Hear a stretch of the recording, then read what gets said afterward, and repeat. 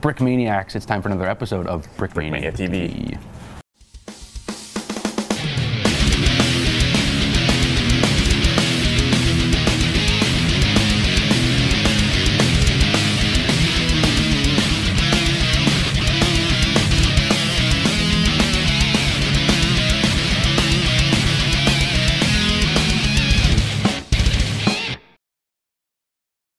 Cool, welcome back, Brickmaniacs. We have the X-15 rocket plane today on Brickmania TV. We do. And where do you want to begin? I want to begin by saying this is super cool. Look at it. Cool. It's awesome. It's a sweet, I am honored and proud to have been given this opportunity to do this. I mean, it's really cool. It's iconic, and it actually still holds world records for speed and height. That's awesome. Yeah, it went like over 6.7 Mach. That's past the speed of sound. It's nuts. So the X program was to discover, various different things. So they have different science experiments on speed, how fast they could go, what would happen to the airplane, what would happen to the pilot. The X-15 specifically for leaving the Earth's atmosphere and re-entry with the heat, and they had to make new materials to be able to withstand that. They weren't all successful. They had some explosions and some crashes and stuff. But it was definitely, overall, the program was successful. They discovered a lot. Right. And I discovered a lot researching this. Absolutely. It was really cool. It's a cool model. I can show you all kinds of fun stuff as examples. Yeah. Any other? I mean, I guess before we get into the model, any other historical things or? Yeah. One cool thing about this, you'll have, top and bottom of these fins, you have these air brakes. Sure. And I looked at that and I'm like, okay, they use that, for landing to slow down, right? But they actually even used it in flight to regulate the speed. Right. Because once they basically hit the power to go, they were just going faster and faster and faster until they burned out all the fuel, and then they would actually glide down to land. Mm-hmm. So once the fuel's gone, it's done.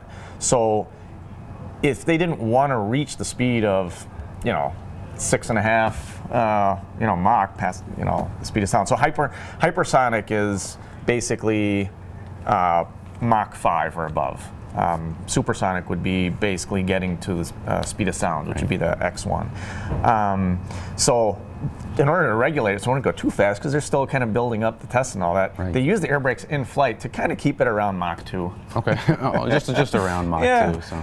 And you would think some of these flights, it goes so fast, whatever, it could zoom around the Earth a couple times, whatever. These flights were actually not that long. Right. It was just, they had all these test points, or not test points, but monitoring stations along the way. So basically, they'd bring it up, attach it to a B-52, get it up to about 500 miles an hour, and then if everything looked good, they'd hit that release button and drop it, turn on the rocket, and then it would basically do an incline, get up to speed, and then, little by little with each test flight, they went a little higher, a little faster, and basically just up, use the fuel, and then down.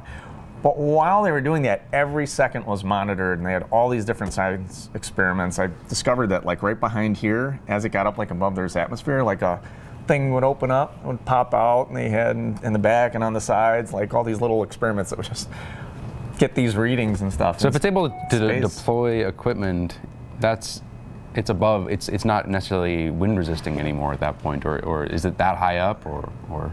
I mean, it was going Mach, it's going the speed of sound, whatever. However, they figured out with each test flight, and they actually had 3 of these. So they would, while one was flying, they're preparing the second one. Sure.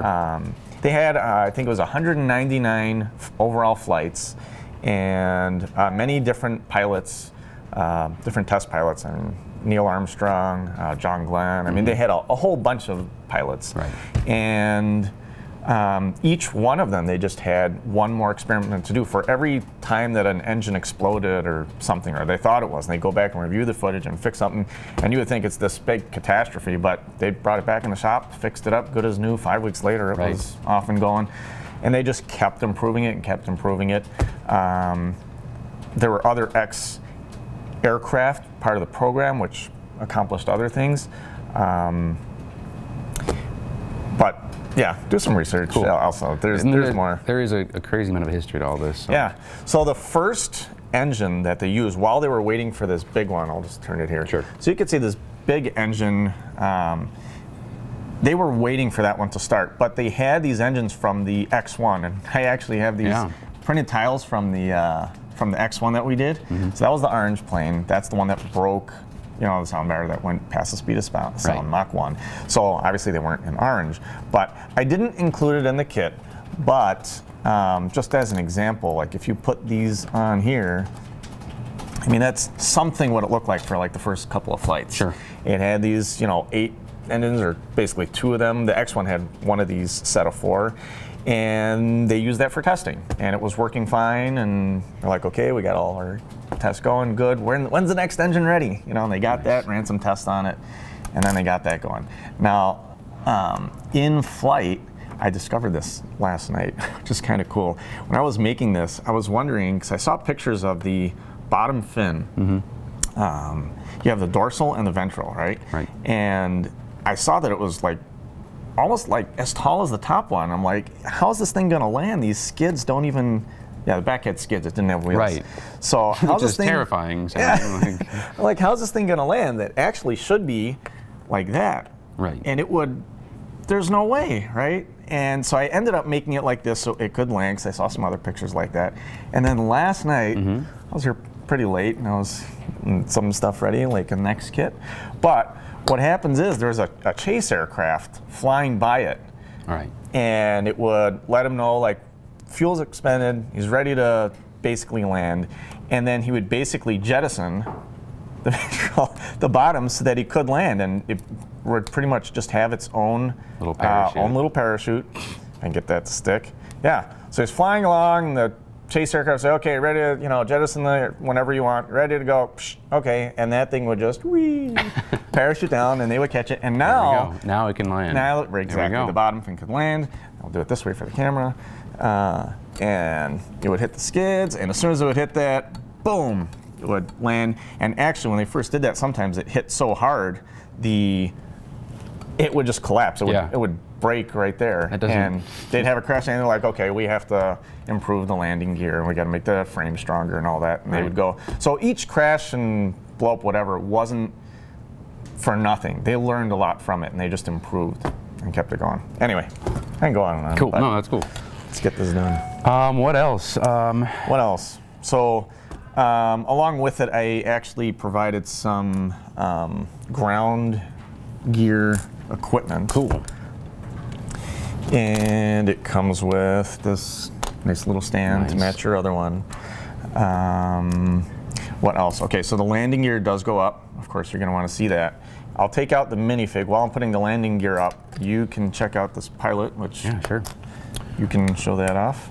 Cool. This is a basic just suit here. We got front printing on this guy, and we got some arm printing with that NASA logo right there.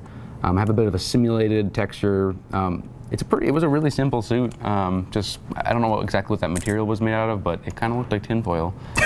Right. So these guys just looked like big baked potatoes in there. So. Well, I think they discovered that these guys are actually going to be going like partially the way into space. Right. And they actually needed a spacesuit. It's pretty much a spacesuit. So they had to get them all ready, whatever. To part of the X-15 program was to evaluate not only the aircraft but the pilots also. What would happen to them on leaving the Earth's atmosphere and re-entry, and part of that was using these suits.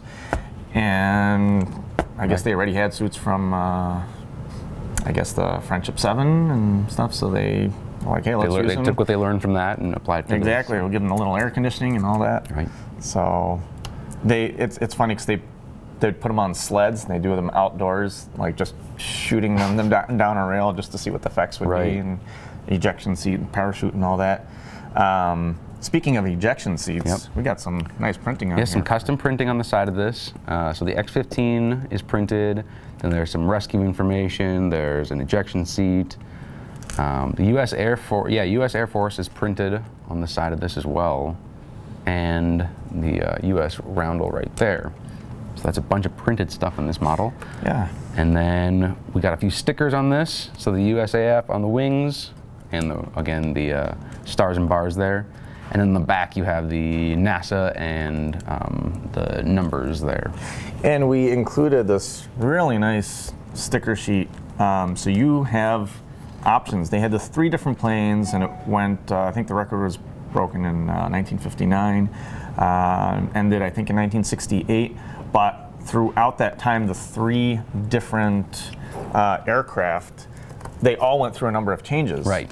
But you know, maybe sometimes you'll see pictures that have the yellow NASA on it. Sometimes the sticker are closer to the front of the tail, sometimes they're middle, sometimes a little higher. So you could choose from those stickers which aircraft you want to show. Cool. Yeah, we gave you options, but there are some printed tiles and stuff on here which came out really nice. I'm really happy with that. So there it is, closed up. Cool. Landing gear. Oh, and then we have the landing gear when it comes down. These can go on it, which you'll see in the box. You want me to pull that out now or no? Sure, yeah, go for it. All right. Let's see what this does. Let me get my finger. They're tucked away in there. Oh, secret tricks. Open up the cockpit canopy. Push it down. We have tools. Actually, we do have a tool. There we go. Perfect. There. So obviously opening cockpit on that, that's cool. I like that shield up top, on top, or whatever this piece is. Yeah, yeah, Lego's got some, you know, new pieces. Sure. Yeah, as soon as some new pieces come out and we see them, we get all excited about it. We're like, okay, that piece is new, but does it come in the color we need? Right. Does it come for, you know, I've got a project, that piece would be perfect. You know, we try and see potential in all these pieces. And that was when I started. I think it's like in Nexo Nights, they're like these different shield things, but trans orange color wouldn't really work for this. So now they're finally coming out in useful for our application colors. Yes, and I knew that's where that had to go. Yeah. So you got the tail, and you got the one on the front. For you guys at home, if you wanted to make a little tractor to pull that, you can do it. I made this little extra piece in the front just so that if you are going to pull it, it won't collapse the wheel. Oh, cool. That didn't come with the real thing, but that's there for that. Cool. Yeah. So this would be great to make your own runway diorama where they're loading this up onto the underside of the other airplane, right? Oh yeah, yeah. So, if you happen to make a B-52, that'd be awesome. To scale, this is 1/35th scale to match, you know, all other stuff. Cool. That we make. Full color instructions as usual. Cool stuff here. Shows the sticker placement. Everything. And is that it? Is that it? There's so much more about this, but we can't, you know. All right, that is the X-15. For more information, check out brickmania.com. Thank you very much for watching.